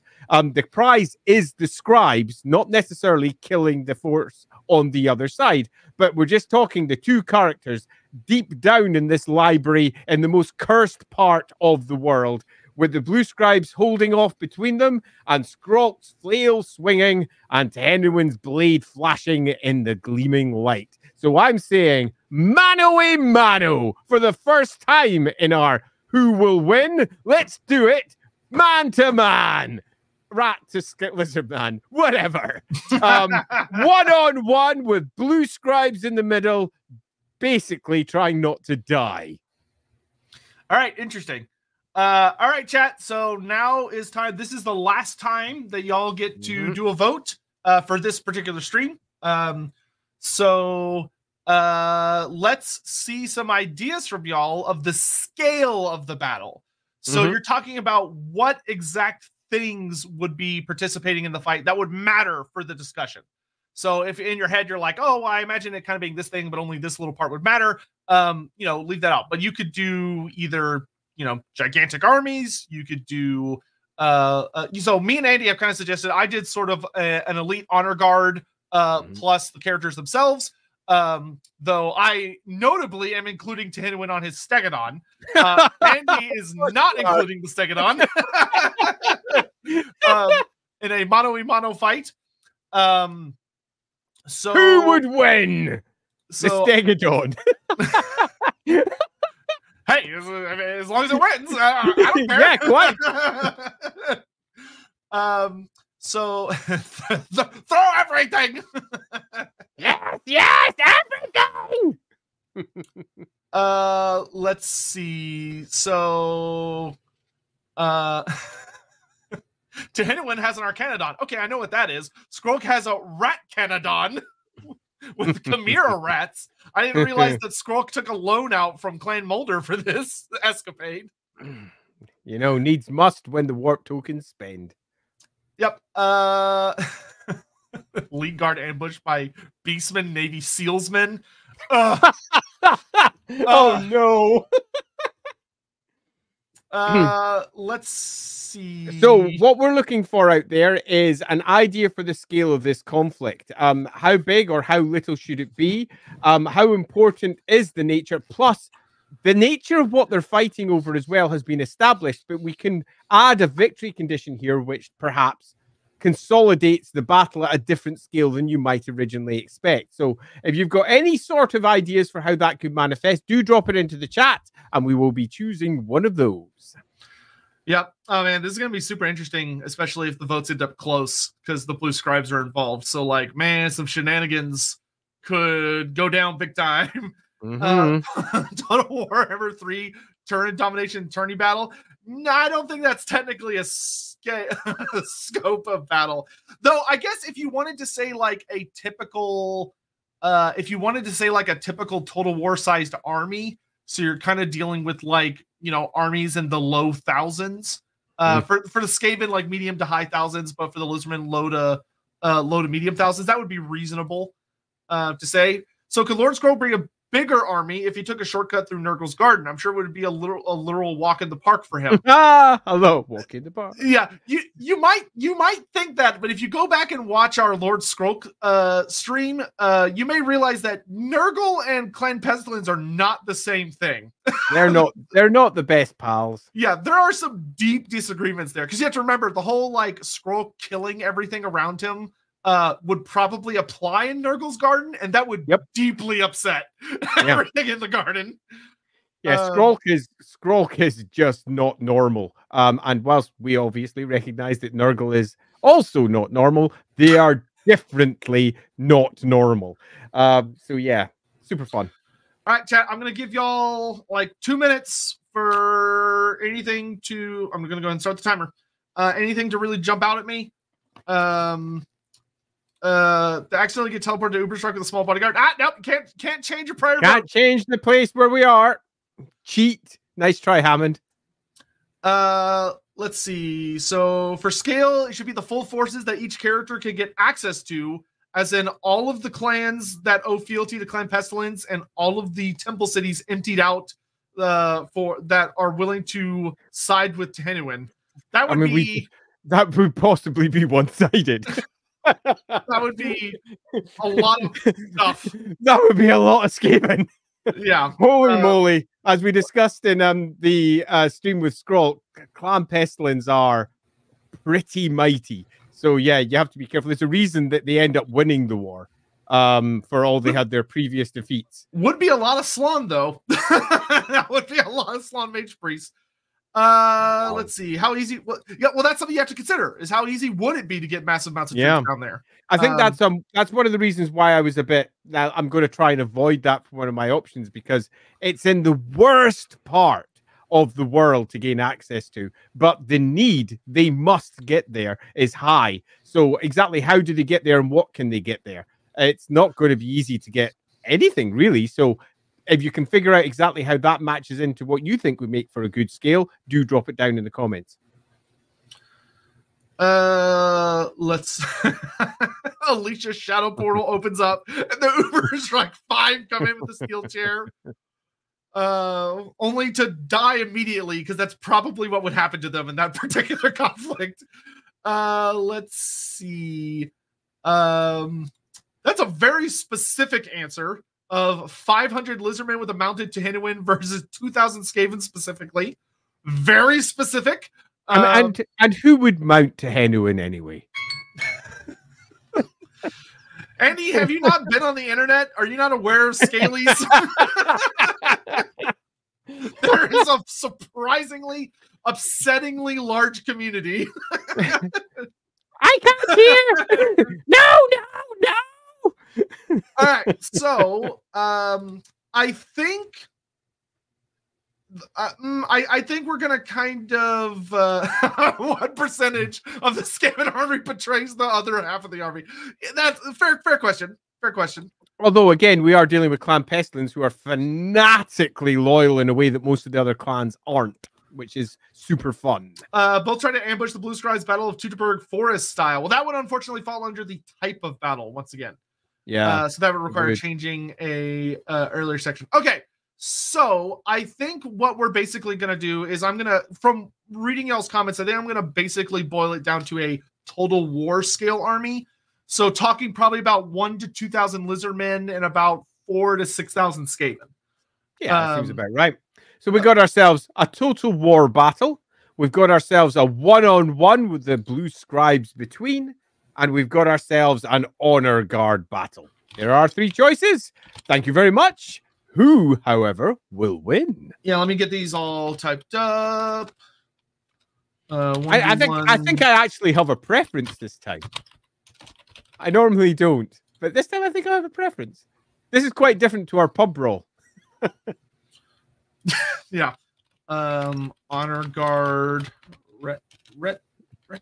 Oh, we missed out on the XCOM option. Oh, that would have been. That's so funny. Damn it, I wish I'd seen that earlier. Damn it, I wish that would have come in earlier because that's actually hilarious. That would have been super fun. That would have been really funny, actually. And then total war scale battle. I do love XCOM. I mean, you've just suddenly made me want to play XCOM again. Damn it.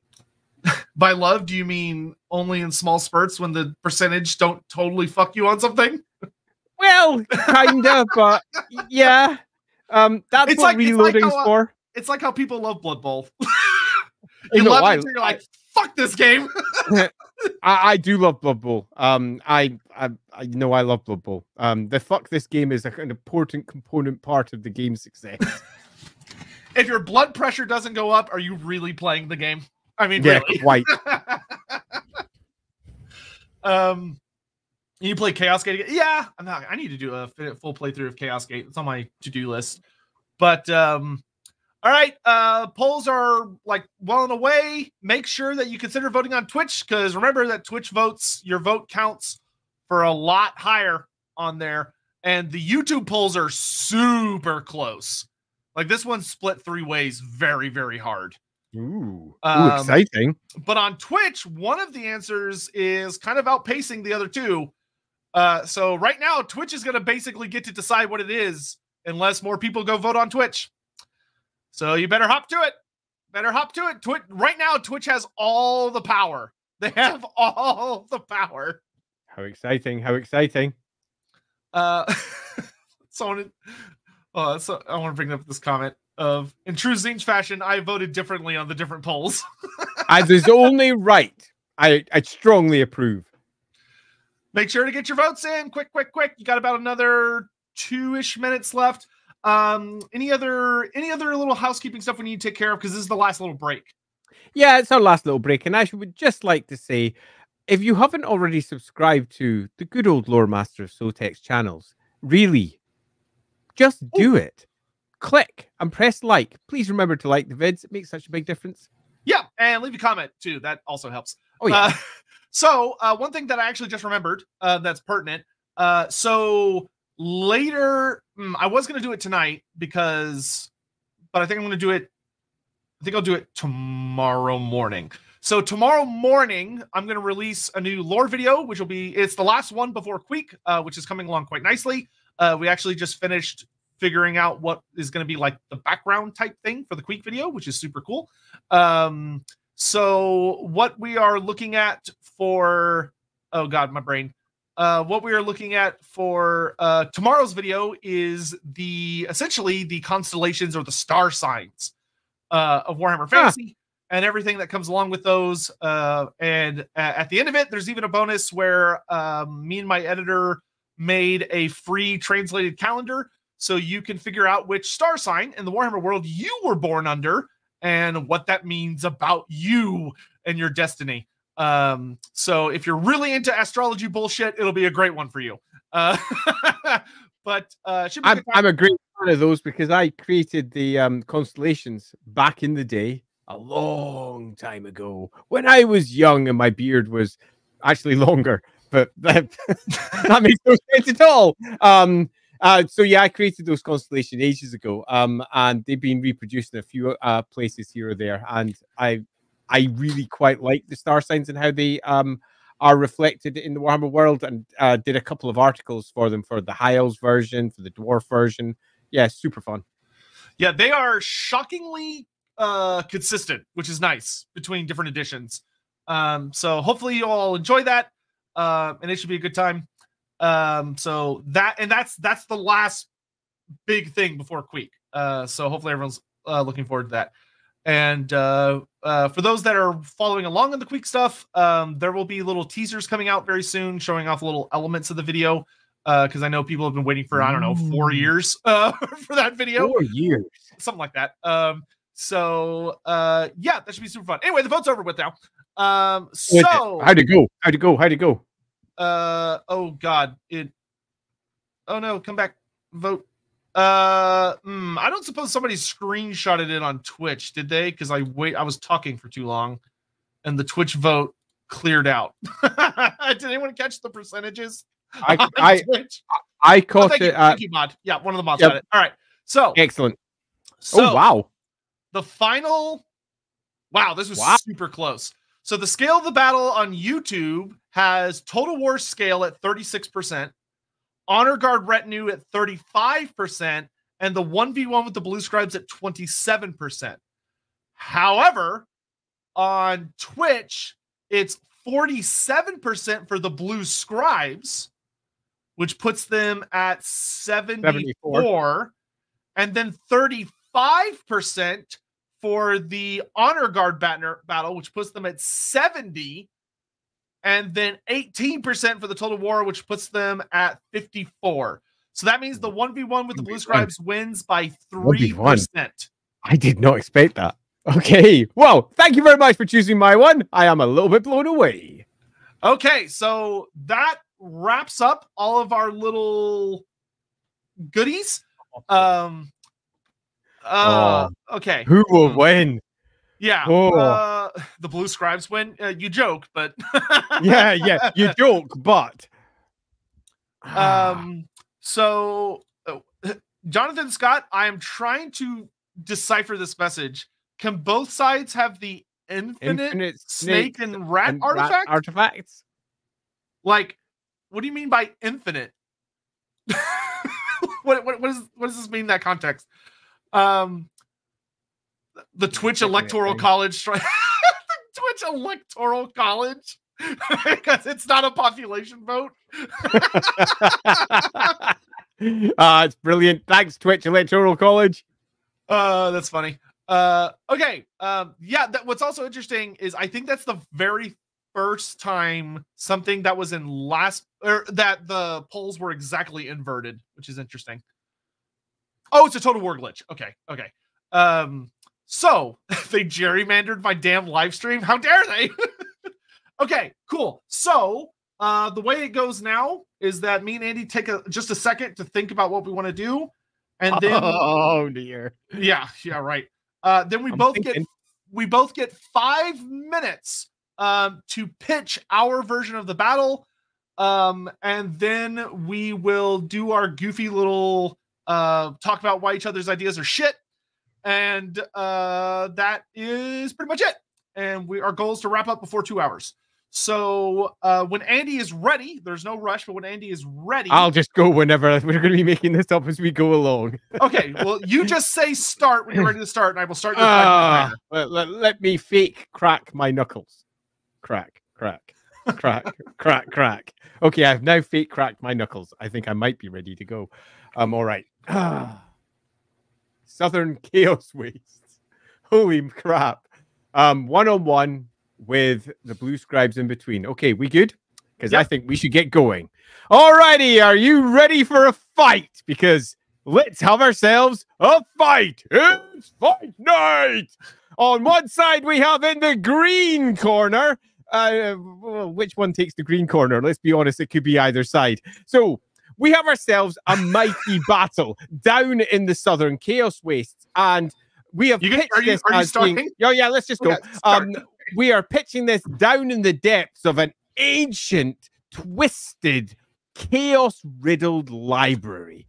This is a place where the books themselves are aflight, others are chained in place, and ghosts and sorcerers and half-broken spirits flit between all areas. They, however, are on the outside. All of this is external to the core conflict that we have. This is at the end of a very long, protracted campaign to get here. This is not something that they've just arrived at. They haven't just teleported in, because seriously, not an easy thing to do. This is after months of pursuit and getting down to the depths of the scribes themselves, who are nearing the end of their mission to collect every single last spell, every last piece and essence of Tzeentch. And they are down there about to enact a great ritual that will inevitably bring Tzeentch itself slamming down to gobble up these demons and reabsorb all of these spells. Obviously, our two heroes have got a different version of how this is going to play out.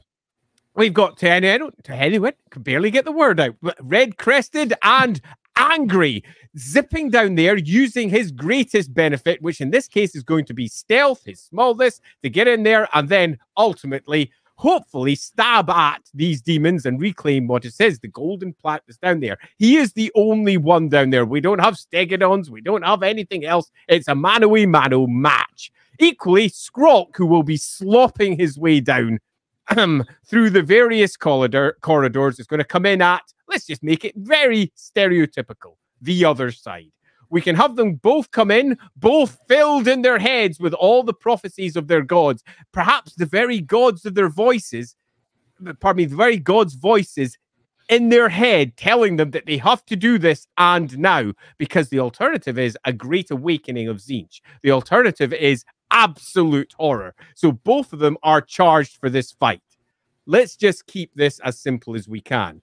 We have ourselves not a three-way battle. This is a two-way battle because that's what we've gone for, which means that the blue scribes are not going to be a part of this battle. They are not there to fight. They are there merely the prize. They are fighting over this in an attempt to try and disrupt it before this great ritual or whatever else it is that you decide it might be comes to a culmination. So it's Skrolk against Tehenhauin.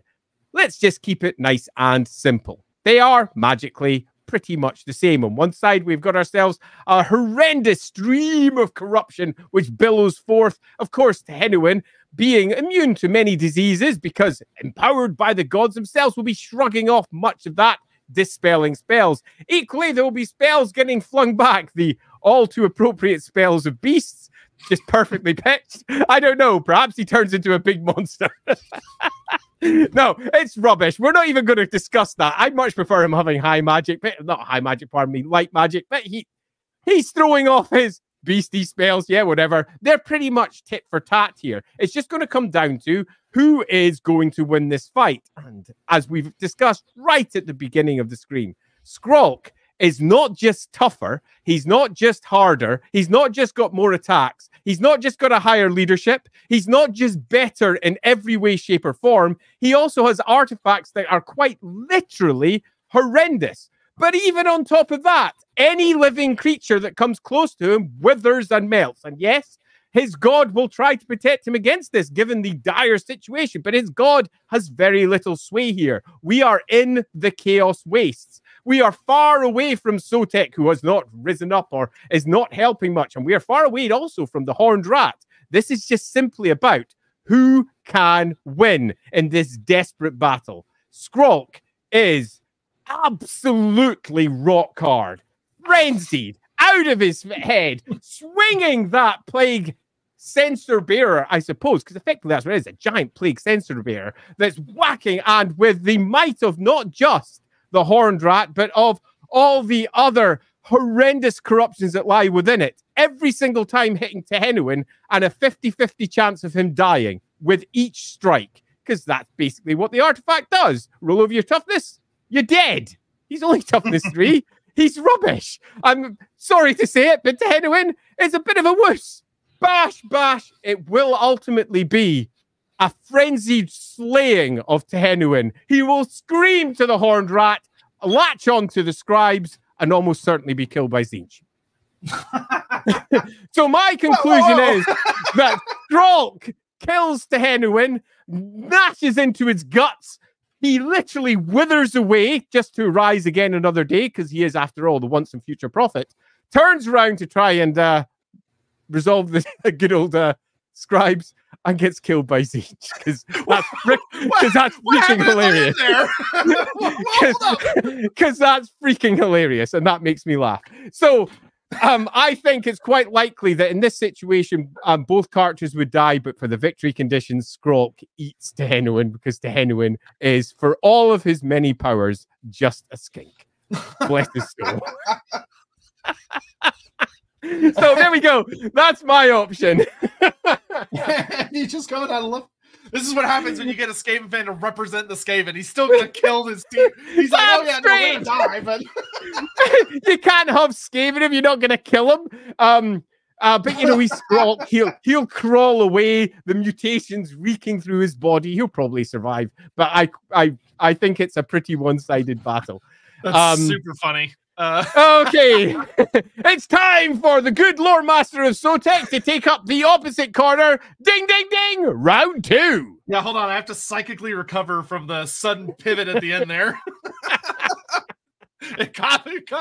So it's like, oh, so the poll, we need a blue scribe option. That's super funny. Cheers, all. Oh my God. All right. Yeah, okay, sorry. I need a second. I'm just imagining it's like. Okay, I'll run your timer. I can do it this side, so you don't need to worry about it. Say when you're ready. Okay. I just imagine like he's just like, yeah, and he just grabs it, just blows up. I love this stuff. That's super funny. Okay. Okay. All right. Okay, ready? 3, 2, 1. Ding, ding, ding. All right. So, as Andy said, with the battle raging outside, the two of them managed to make their way into the arcane library of the Blue Scribes in a decrepit, twisted fortress that may have belonged to some ancient, long ago race, or perhaps was built by demons themselves in the aftermath of the Cataclysm. But nevertheless, as they make their way down to the horrible library where there are all sorts of things slithering the shadow, magic is just ever present. The laws of reality here are weaker than they should be, and it's causing all sorts of notable issues. But these two are able to ground the very reality around them. They are living representatives of their gods, living avatars in a sense. And they're able to survive, despite the fact that more realistically, they probably wouldn't have made it this far. But in any event, we have these two enter into the room and spy one another across. And despite the fact that realistically, they know what's at stake. They know that if the Blue Scribe devours these artifacts and truly is able to utilize them for Tzeentch's benefit, this could genuinely be the end of all things. Yet, despite that fact, the hatred that these two have for one another at a deep, fundamental sense is too much for them to resist doing the right thing, to set aside their differences and fight the mutual enemy. No, fuck that. Bring on the apocalypse, so long as I can kill that other guy across the room. So, they charge into combat, and as they start unleashing spells, things start to go a little haywire because there's a problem with the Blue Scribes being in the room.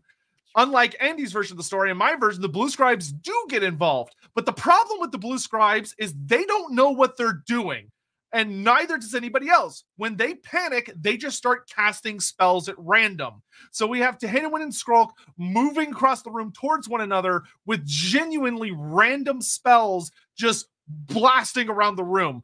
Fireballs, someone gets healed, someone gets a little buff, someone gets a debuff. It's just complete insanity, but ultimately it doesn't really matter. I just like the image of it. I wasted like 30 seconds on that because I thought it was cool. It's well worth it. It's awesome. We have the ultimate battle finally taking place between these two, and it comes down to a very interesting combat scenario because honestly, I think when it comes to their sorcery, although the Liber Bubonicus would be helpful for Skrolk, it's not really going to make a huge difference when it comes to a magical duel of them trying to block one another's sorcery. But when it comes down to combat scenario, things get really, really weird because we have a situation where Skrolk has this powerful flail, but Tehenhauin has fought things of this nature before. He's fought against the very first Lord Nurglich and Clan Pestilence when they were at the true initial height of their power. He has resistances against all things that are supposed to take him out on only a toughness basis. It's going to only be in the most extreme scenario that he actually gets insta-killed by the Rod of Corruption. But that doesn't mean Skrolk's a pushover. They're both equally fast. They're both freakishly fast. But what Tehenhauin has that's going to help him in this scenario is his blade, because this purified venom, this venom that's designed to deal with the corrupted spawn of the Great Horned Rat, can actually hurt Skrolk. It doesn't matter that Skrolk's tougher because this blade was designed to deal with him. It was designed to deal with the likes of Skrolk. Meanwhile, he's got serpents floating around his body that are always present with him, magically so, because they're representatives of Sotek's divine will, snapping at Skrolk's heels, biting at his legs, slowing him down, distracting him so he can't fully focus on Tehenhauin. And Tehenhauin, where Skrolk is a frenzied mess, Tehenhauin hates Skaven of Clan Pestilence, hates them at such a fundamental level that he is a pure, focused, cold fury. And on the aggression, he gets all these benefits from Sotek that are akin to frenzy, but with none of the downsides. None of the wild swinging around the room, missing and being easily distracted by various annoyances. And Tehenhauin is able to apply that cold, straightforward lizardman logic, that extreme focus that no warm blood can ever hope to achieve, and is able to land just the precise blows every once in a while, making sure to avoid the dangers of Lord Skrolk's scepter, because the fumes itself aren't going to hurt Tehenhauin. He's completely immune to any kinds of poison and thing. He's going to need a direct hit from the rod of corruption to be at any genuine threat of dying. And each time his blade strikes Skrolk, Skrolk's going to become more envenomed, more poison is going to slow and slow until finally his diseased, decayed heart gives out and he goes down. And with that, Tehenhauin turns his attention to the blue scribes and goes after to slice them to ribbons, assuming the blue scribes don't get lucky and accidentally hit him with a banishment or a burning head or anything else that may accidentally destroy Tehenhauin, in which case 50-50 shot on what happens after that. The end. I cede my time.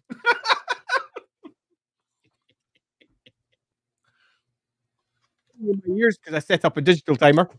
So that was marvelous. On one side, we have a version where Skrolk, in all of his monstrosity, pretty much dominates the fight, and poor old Tehenhauin is eaten, his guts torn out by Skaven fangs. On the other side, we have a fight where all the snakes rise up, harry at the feet, the scabrous, horrendous feet for snakes.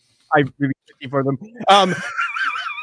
Skrolk, as the blade chips away slowly but surely at Skrolk, and his stamina falls, the blade sinks in, killing the Skaven before one or the other turns over to the blue scribes to either be killed, not killed, or what you preferred. Yeah, what spell did the blue scribes cast at the end? That does not matter for the sake of this battle.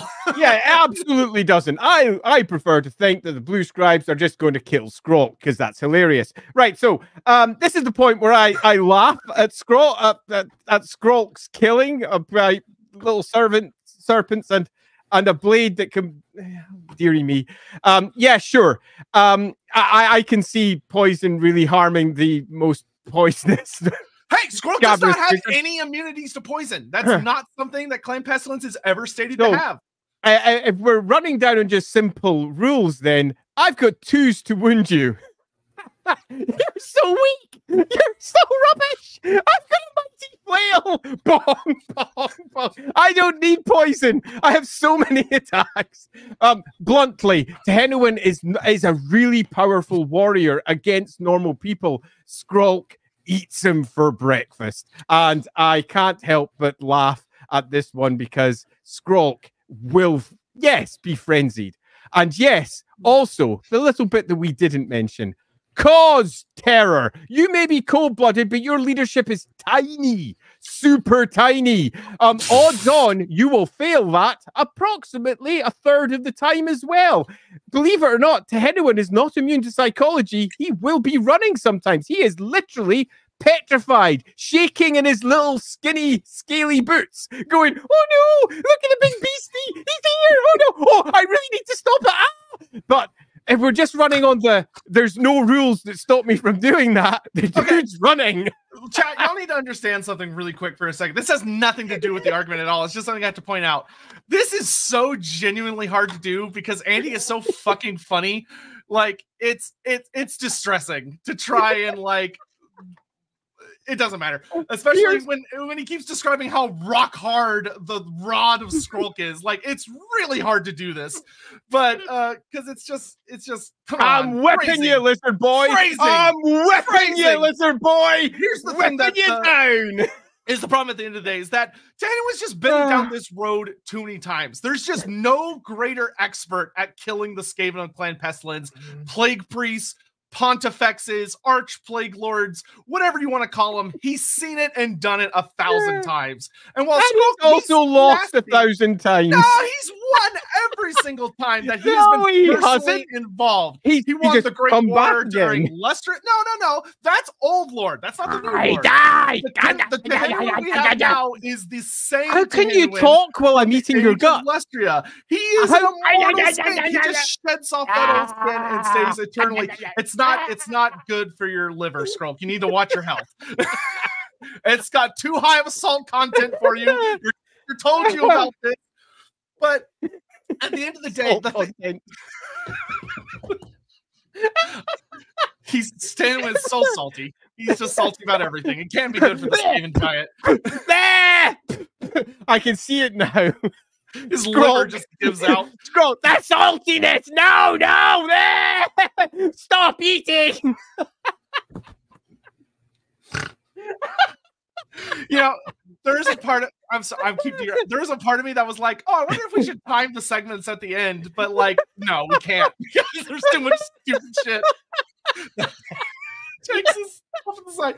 But here's the thing. As far as I'm concerned, the thing is that Tehenhauin it's just a difference of experience. Tehenhauin, even in the most extreme circumstances of saying Skrolk has been alive for like 1,000 years or 2,000 years, Tehenhauin is just so much older. Like, he's been around. This is the original Tehenhauin. This isn't the little guy from 6th edition who just wandered off into the forest and supposedly gets reincarnated. No, this is modern Tehenhauin. It's the same skink who did all those things 2,700 years ago, and he has been fighting the good fight against the Skaven ever since. He, in more recent times, destroyed the Skaven city of Festerspike because he was teleported there by the Slaanesh. He knows his business.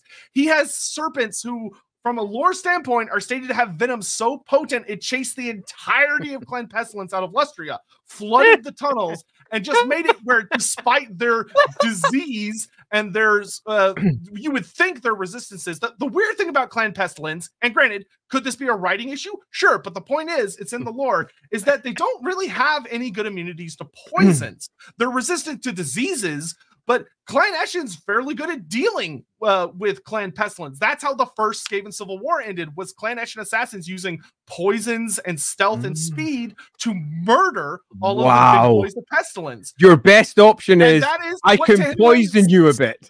Yes, it's literally what Tehenhauin does. What do you want me to do, Andy? it's literally. I have a counter argument to that.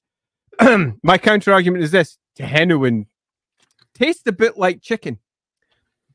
That's it. That is my counter. He's not alligator. The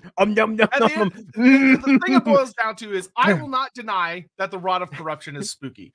But the thing about it is, let's be honest, the Rod's not even the biggest concern. It's Skrolk himself. You get close to Skrolk and you wither. Tehenhauin can handle that. Tehenhauin, if he was able to deal with the likes of this is not just simple. This is not simple disease. He is next level mincing you. But as I say, I'm willing to concede that we just push aside these bits and we just go stat on stat because no. We never. Dead. I am not on Team Tabletop because if we're on Team Tabletop, that's Team Everything. We're just going with what he's described as. You get close to him, you die. Your best option is not to attack him. Your best option is to stay away, but you chose to attack. You chose the most ridiculous option by the god who looks at the Skaven and goes, I'm going to eat that motherfucker. That is what they do. That's what he's designed to do. The Red Crest is... Okay, hold on. I have to pull out this comment because it's going to bother me if I don't. Okay, it's literally the point of the segment. Yep. That's just so we've got this. We are supposed to be talking over each other in this section. We are going to do it every single week when we reach the end because that's what we do. It's okay if you don't like that part, but we're totally nice. Fine. You're nice the other 90% of the show. This is supposed to be the stupid part, okay? We acknowledge that. I'll pull up that comment later, actually.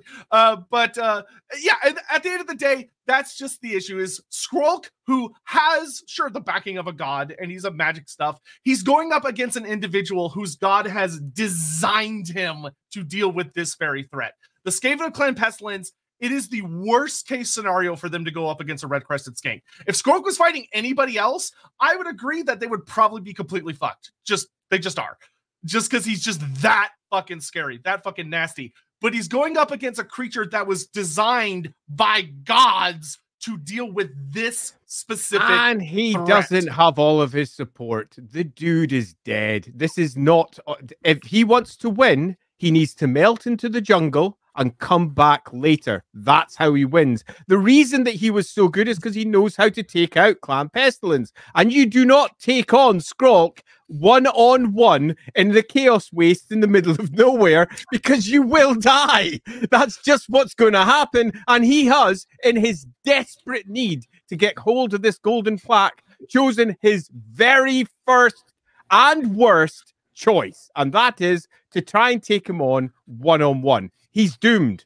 He's going to have to be brought back again. He's going to have to be rebirthed in a spawning pool somewhere over in Lustria because Skrolk will eat him for breakfast. He is just so much harder, and it doesn't really matter about disease or what they can do, just basic toughness. It's a little bit like saying, hey, why don't we pitch a rat ogre against a baby? And then saying, but the baby will win. No, if the baby has potent enough venom, sure. Yeah, he's a skink and not. Yeah, sure. He's a big skink. Toughest skink there is. Show some respect. He's the toughest baby there is. All right, time for closing comments. Andy, you can go first. My closing comments are: I freaking love this shit. It's a really stupid show, but I love this show so much. And yes, we are going to talk over each other each week. So if you don't like that part, I suggest just pulling your earphones away from your ears because we will. It's not that long of a segment. It's okay. It doesn't last that long. Dads are fighting. Dads are fighting. I think having had our nice little back and forth, that my original statement stands, and that is that this is the wrong battle. This is not the right choice. This is a little bit like Malekith's battle. It wasn't the right battle for Malekith. Malekith is much harder than good old Cetra, but Cetra had the day because it was the right battle for him. And right here, we've got a battle that's designed for Skrolk. He pretty much eats Tehenhauin for breakfast, and I'm using that as not just a metaphor but pretty much the outcome of the battle. And I really love everything that was added regarding the magic and the swirls and how odd it is and spells flying all over the place. Cool as shit. But ultimately it's going to go Skrolk's way, followed up by almost certainly Skrolk getting the smack laid down upon him from above with good old Zeech. Yeah, Axon, you're all good, dude. We're poking fun at it, but you're not in trouble. No, I'm sorry. I wasn't wanting to pull you out in particular. I want to call it because there was actually a couple of comments on the last video which said, "Don't do this. Will you stop, please, talking over each other?" And no, we are going to talk over each other because that's what this section is. Yeah, and it's just the end section. Yeah, it is the end section. Oh, the audio was just cutting out. Oh no, that's a fair counterpoint. Yep, it is. Okay, well, you know what? I'll do a watch back later and I'll do some little research into that. And if we need to do some amendments to our bullshitting over each other, we will. That's funny. Yeah, it is. Fair counterpoint. So my closing arguments will very, very simply be that this is just Tehenhauin, although it's, a difficult uphill version. This is his Saturday morning walk. This is what he does, is kill Clan Pestilence Skaven. He has to get close to them. He sacrifices them by literally dragging them up in front of him and tearing out their hearts with his dagger. He's used to being around horrific amounts of disease and contagion, goes into places no other lizardman would dare because there's so much corruption present, but he's fucking Tehenhauin. And although his tabletop stat might not reflect it with that toughness 3, when it comes to resisting disease and poison, he is the GOAT. And with that said, this was very fun. This was probably the hardest one as far as keeping a straight face for some reason. I'm not sure why. I blame Andy, but sorry. At the end of the day, we all know that in reality, the Blue Scarves would probably win by accident. That's pretty much exactly what I think the conclusion should be one way or another. But you might disagree, and that's where you now get to come in. There is going to be it's going to be over in my channel, isn't it? Your channel. I better go set that up right now. Holy crap! I haven't set this up. Oh, this whole day has just been slightly behind schedule. So I'm going to go set this up right now over on the Lawhammering YouTube channel. Let me just and that reminds me, because I forgot to do that until just now. So after the stream, I'm also going to put up the Lorebeard's vote. Now that I think Lorebeard's vote, nice. Yeah, because I forgot to put it up. So for the vote for next week's Lorebeards is going to be up, which, just as a quick little heads up for y'all, the Lorebeard's vote is going to be Durthu, eldest of the ancients, so the oldest living tree man, which will be a tragic fucking story if you want to vote for Team Tragedy. We're also going to cover the second option is the inevitable city. So if you're fans of Warhammer Online Age of Reckoning, you may be extremely excited to hear that, because that was the capital hub for the destruction / chaos team. And that will also cover a lot of things with Tzeentch, the nature of the Realm of Chaos, and the fact that there is a literal city within the Realm of Chaos and how that works and what's going on there. The Inevitable City is actually a deeply important place that a lot of people don't know about. And then the last option, because we want to make this vote incredibly fucking hard for you guys, is vampires. So we're going to talk about what are vampires? How do they work? What's the general laws of their species? What are their strengths and weaknesses? What's the big differences between the 7 bloodlines? Talk a little bit about their founders. Lichlord, you may be correct, but we'll do that for the next one. And the reason we're going to do that for the next one is because I'm going to write a note. I just put a note down on my PC, so I won't mix that for next time. But that'll be on the next one. So those are going to be the votes. We hope it'll be spicy and difficult for y'all to decide. Yeah, I hope so too. I mean, it's a really nice mix of different subjects. Yeah, and then real quick, I'm going to get us caught up on Super Chat and stuff. From the Lustria book, The Arcs of Sotek / Pestilence. I don't know what this is. From Jonathan Scott. So could they... So what, just have like a bunch of Arcs of Sotek versus a bunch of Cauldrons of 1,000 Poxes? That sounds like a bad time for everybody involved. Yeah, it really does.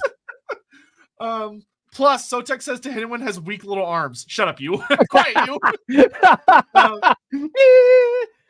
I'll hit you with my sword. I'll hit you with my sword. He's not a 6th edition Carnosaur, okay? He doesn't have the little, have the baby arms. I was so happy when the Carnosaurs got redone. If you've never seen the old metal Carnosaur, you should go look up their minis. They had the saddest baby T-Rex arms. So true. Hobby Squire, Plague is the greatest gift you can give. All right, thanks, Papa Nurgle. T-Ball 31, the one who created a god versus the one who tores their eyes out upon seeing a prophet. Skrolk is simply outlord. Sorry, pardon me, I shouldn't laugh. CB4N, Chad doesn't like when our papas fight. Yep. Hammond, so the lizardmen are Mexican. Is this a Juan on Juan? They're not Mexican. Interestingly, a lot of people joke, obviously, but a lot of people don't realize that the lizardmen are actually more heavily inspired from Nahuatl's concepts as opposed to strictly Aztec or Mayan, which is are we ready? Really interesting. Almost. Jack Flanagan, hate Sotek thing with the 1313, most glorious number. I like Durthu's manservant. Just said nothing. Just $2. Oh no! And then he came back. And then he came back with Durthu. Durthu's manservant. I love the idea of Durthu having a manservant, even though Durthu. Well, if we get to talk about him, it's a lot of people look at Durthu and they get caught up on the Total War, like, oh, Tree Hitler, because he acts like Tree Hitler in Total War. But like, he is a sad fucking story. True that. I would love to talk about it because it's depressing, and I love depressing shit. Anyway, okay, Andy, whenever you're ready. Are you all ready? Who would win? The choice, after all, is said and done, is yours. Will it be Tehenhauin or will it be Skrolk? The only way we can decide is by you, right now, going over to my community channel over on Lawhammering and choosing one or the other. I'm about to press the post, and once I do, the vote is live. Remember, if you've got an opinion as to why one side should win over the other, please write it into the comments, and we will be watching every single last one of those comments and picking out one of them for next week. That being the question, are we ready? Yes. Then I pressed it to go live. It's live! Excellent. That took a couple of extra moments. Wait, hold on. It's not live yet. The vote is live. Okay, so we got Tehenhauin, the Prophet of Sotek, and Lord Skrolk, the disease who walks. You can go vote right now. Chad has requested, what is Andy drinking? I am drinking limeade because it felt suitably green and poxy. And who doesn't want to have a green and poxy juice when you're discussing green poxy juice? When you're discussing Lord Skrolk. Communism Incorporated, unrelated, but I'm curious if either of you think Nagash will get access to Tomb King constructs in Total War Warhammer 3. So I would guess that the way they're going to do Nagash, it probably will be like you'll have to earn it, but my guess would be he's probably going to essentially be the Undead Legions, which means he'll have access to basically all the Undead units. But he'll probably have to jump through a lot of hoops to get, like, you won't start your campaign with access to all of them. It'll probably be you'll get really simple Undead, and then as you build up through the campaign, you get access to the more unique and elite units from the various rosters. So, like, oh, you want to get Tomb King Constructs, you're going to have to go defeat Cetra or do some other shit. Or you want to get, like, Blood Knights, oh, you're going to have to go do some stuff in Sylvania or whatever. I'm hoping that's what they do. That seems fair. I mean, particularly when you consider exactly what he can and can't control. But the constructs, Yeah, so it'll be interesting because I think what most people are expecting from Nagash is kind of his End Times army list, which was basically just everything undead, minus special characters. But hopefully they make it hard because I think that would make it a very interesting storyline. Because then you're having to, like, make yourself more powerful. Anywho, that's us done almost exactly at 2 hours, which is perfect. So we are going to go figure out another matchup for next week. Just a reminder, it will be on Andy's channel, as will Lorebeard's. So both of those will be on Lawhammer this upcoming week. And we hope you all have a lovely evening, morning, or afternoon, wherever you may be in the world. And that's us done. All I can say to end off is please do vote. The votes make all the difference, and please do leave comments over there. And if you happen to be watching this video later, whether it's a week later, a year later, or 10 years later, do leave a little comment. It makes all the difference. Just to say, hey, I'm here 10 years later. That would be a weird one to catch up on that at a later date. Beyond that, thank you very much. It's been an absolute joy to watch Tehenhauin go down. The amount of innuendos you have made this stream, Andy, is record high. Record high. And for those curious, the Lorebeard's poll will be on my channel here in just a few minutes. Thank you all. We'll see you next time. Bye-bye.